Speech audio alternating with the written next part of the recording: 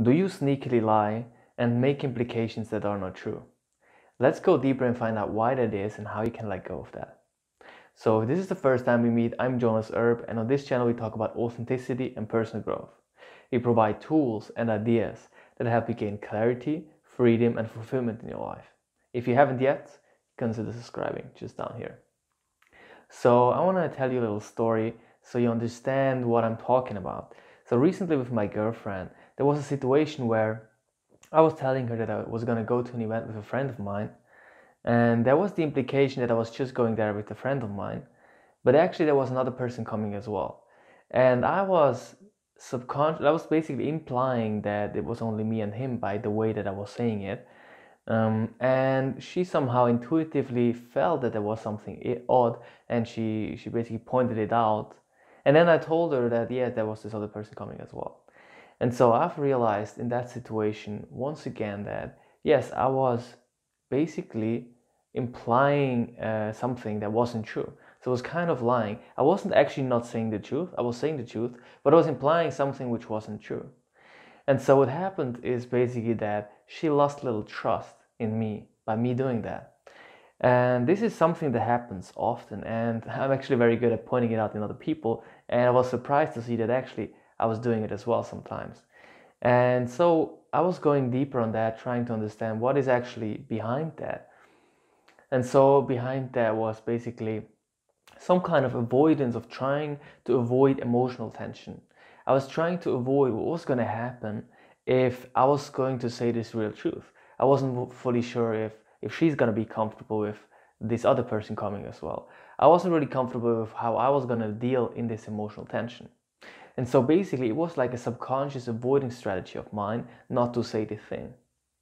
But in the end, what happens if I do that is that the other person is going to lose trust in me. Is going to lose a little bit of trust. And if I do that, as well, I kind of imply that I don't trust the other person to handle the truth. And I also imply that I don't trust myself to handle the truth. And so it's really important to understand, and I went a little deeper as well on where this can come from. And it's basically just some kind of fear in that moment. It was some kind of fear of not being able to deal with this tension, or how the other person is going to react if there's going to be any change in the relationship and the way we're relating. And so, but in the end, what is going to happen in the long run if I continue to do that is that she's going to lose trust, and I'm also going to lose trust in the relationship because I'm not 100% fully honest. And this happens with a lot of people. And this is actually that if you compound that, if you do that often, it's going to build this little like subconscious feeling of mistrust. Because as soon as something comes out, as soon as something that like this is actually being brought to the table, like being brought to the surface, then the trust is just going to break and break and break. And however, if I really say those things out and I really say the truth, I'm risking something. I'm risking that the other person is probably not going to like the real truth, or that there's going to be some situation which brings up emotional tension. I'm risking something, but by risking, I'm actually subconsciously or implying that I am able to deal with this and you are able to deal with this, and I trust you and myself to deal with this thing. And this builds trust, because by risking something, I trust that we can handle it. And so the more I'm actually risking and really being fully honest and real, the more trust there is going to be. And the more I do make implications that aren't true and say something that isn't really true, the less I'm going to really trust this relationship, because it's coming out of like, I don't trust me or the other person to handle the situation, so I rather don't say the real truth. And so just understand that when you're risking and actually saying the real truth, this risk is going to add to the relationship, is going to add to the trust in this relationship or friendship. So, and I would like you to think about in your life, where do you imply, when you're saying something to someone, where do you imply something which isn't true? And when you do that, go a little deeper and find out what is the reason that you don't say that real truth. What is the reason that you actually misrepresent in that moment? And it's okay, there are some situations where you might, like with someone maybe at work or wherever, where you feel like, okay, it's not the right moment, I don't want to like say that thing now and I kind of misrepresent.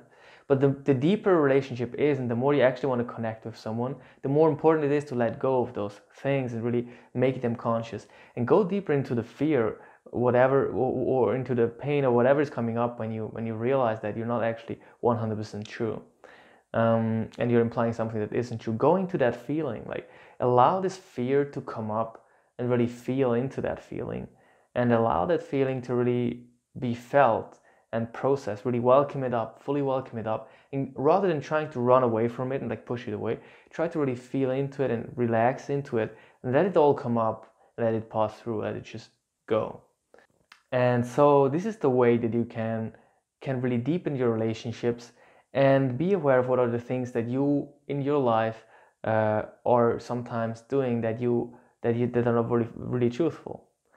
So this was what I wanted to say in this video. Let me know what is your experience with misrepresenting in a way, or basically implying something that isn't true. What has happened in situations in your life, and were you able to change them with the tips that I gave you here?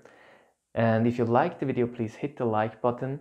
And to help support my channel, please subscribe to my channel and turn on this notification button where you get notified for new videos. And watch some more of my videos. This one is the one that YouTube thinks you would like the most, and this one is my most recent video. So have fun watching and have a great day. Goodbye everyone.